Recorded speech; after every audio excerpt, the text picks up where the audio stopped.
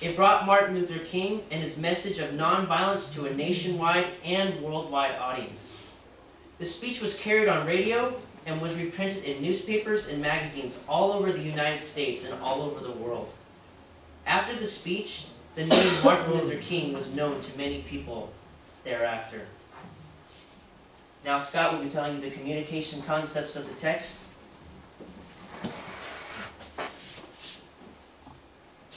Cool. There's 5 basic communication concepts that I'd like to analyze in this speech with you guys. Shockingly enough, this, by scholars, the I Have a Dream speech is not his best work. Some scholars say that later on he does a very better speech in terms of rhetoric and such. So, nonetheless, we'll look at these 5 basic communication concepts. Emphasizing phrases by repeating them at the beginning of sentences, which he does a lot, like the title, I Have a Dream. There's Let Freedom Ring, a whole bunch of other ones that we'll analyze. Repeating the theme keywords throughout the speech. A little different than the first one, I'll go into that later. Utilizing appropriate quotations and allusions. Using specific examples to ground arguments such as scriptures, cases, stuff like that. And then using metaphors to highlight contrasting concepts. Going on to the first one, which is emphasizing phrases by repeating them at the beginning of sentences. A common rhetoric term that I'm sure Mr. Hassan is familiar with is anaphora, which is repeating words at the beginning of neighboring clauses. So, I have a dream, yada yada, I have a dream, let freedom ring, etc. This emphasizes the main points and topics that he wants to portray across to the audience. I have a dream is repeated in 8 successive sentences, and is one of the most often cited examples of anaphora in modern rhetoric. But this is just one of 8 occurrences in anaphora in this speech. By order of introduction, here are the key phrases. 100 years later, now is the time, we can never, go back to, I have a dream, with this faith, and let freedom ring. If you look at those, just reading those phrases in sequence, you can tell the outline and structure that he wants to portray to the audience. So he sort of has an outline with those repeating sentences. Now let's look at number 2, which is repeating the theme words throughout the speech. This is different because it's anaphora is quite obvious, but this is a little more subtle in ways. Again, so you can count the frequency of the words, like I have a dream, but this is like freedom.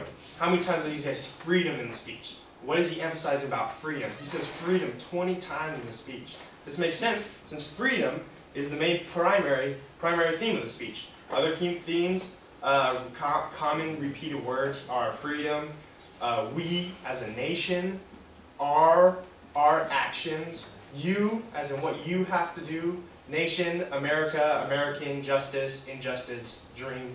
So all those are referenced a lot. Now let's go to number 3, utilizing appropriate quotations or allusions. Evoking historic or literary references provide a powerful speech writing technique that I think all of us could use a little more. Sorry, don't mean to, yeah. But we can all improve our credibility and arguments by referring to those kind of things, like Mr. Hassan teaches us. An example of this would be he references Lincoln's Gettysburg address speech, and then he also references the Declaration of Independence, and he quotes biblical texts as well throughout his entire speech. Looking at communication concept number 4, using specific examples to ground arguments. Your speech is greatly improved when you provide specific examples which illustrate your logical and perhaps theoretical arguments. A great example of this is that he uses a lot of geographical references. He uses, just to name a few, Mississippi, New York, Mississippi again, Alabama, South Carolina, Georgia, Louisiana, Mississippi, and Tennessee, Pennsylvania. So he's just always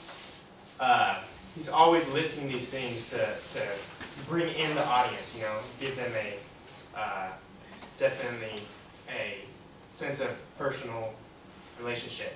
Number 5 is using metaphors to highlight the contracting concepts. And his main metaphor that King evokes contrasting metaphors of dark and desolate valleys of segregation to a sunlit path of racial justice. So just those are a few to look at, and now I'm going to pass it on to the conclusion. Sorry. Not only is Martin Luther King one of the most motivational speakers of all time, he is also one of the most inspirational. Among the speeches that King presented, I Have a Dream is one that many people will not forget. Dr. Martin Luther King Jr. was named Man of the Year by Time magazine in 1963 and became not only a symbolic leader of American blacks, but also a world figure. I will discuss how King's extreme dedication and firm commitment led him to be such an inspirational person. Martin Luther King had a strong foundation that he built upon. Martin Luther attended segregated public schools in Georgia, graduating from high school at the age of 15. He received a bachelor's degree in 1948 from Morehouse College. After 3 years of theological study at Crozer Theological Seminary in Pennsylvania, where he was elected president of a predominantly white senior class, he was awarded a BD in 1951. He then enrolled in graduate studies at Boston University, completing his residence for the doctor in 1953 and receiving the degree in 1955. Next, I'll discuss some of the reasons why King had a significant impact on both races of black and white people. He was a member of the Executive Committee of the National Association for the Advancement of Colored People, also known as the NAACP. In 1955, Dr. King accepted the leadership of the first great Negro nonviolent demonstration of contemporary times in the United States, the bus boycott that lasted 382 days. On December 21st, 1956, after the Supreme Court of the United States had declared unconstitutional the laws requiring segregation on buses, Negroes and whites rode the buses as equals. Finally, I will talk about how King overcame many hardships throughout his life. King was arrested many times, his home was bombed, and he was subjected to personal abuse. At the same time, he emerged as a Negro leader of the first rank. Martin Luther King was a very dedicated person that was committed to his work.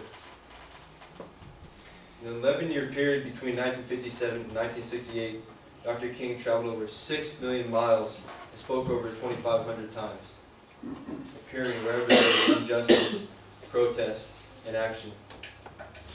Dr. King wrote 5 books as well as numerous articles.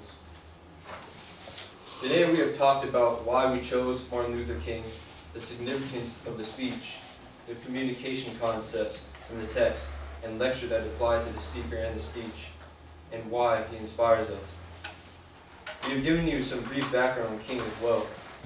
Martin Luther King was a historical figure who will be remembered forever. He accomplished many goals and had a significant impact on segregation and freedom for black people. We always recognize the famous words, "Free at last, free at last, thank God Almighty, we are free at last."